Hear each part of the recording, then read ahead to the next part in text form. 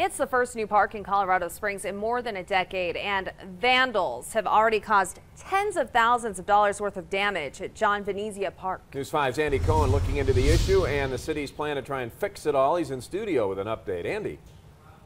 Already cost us taxpayers an unexpected $80,000 to clean up and repair the graffiti and vandalism. So now the Parks Department wants to install security cameras to try and catch these criminals in the act. Since opening last month, John Venezia has quickly become one of the city's most popular parks. It's nice. I mean, it's beautiful, obviously. I love it. I think it's great for the kids. Unfortunately, it's also popular with vandals. The damage has cost the community at least $80,000. That's actually very surprising. I'll be honest with you. I didn't know that. Yeah. I can't believe it. Yeah, I'm surprised that there would be any at all. Yeah, especially with the area. It's a really nice place. Surprised anybody would be here vandalizing or causing any destruction here. So.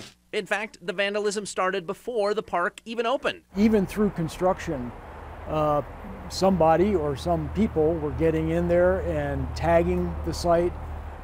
We had copper stolen. We had the contractor's equipment vandalized. So now the Parks Department is asking City Council for $450,000 to put in security cameras. That signal will be sent into Police Operations Center and can be monitored so that any kind of mischief that occurs can be picked up just as quickly as possible and hopefully eliminated. In the meantime, they've asked the police to send over officers to keep an eye on things whenever possible.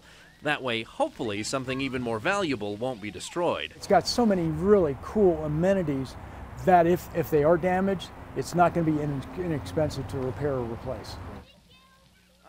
And the Parks Department has just submitted their funding request to the City Council to help buy those cameras. It could take a little time for the purchasing process to play out. We'll keep you posted of new developments. Rob? Andy, thanks.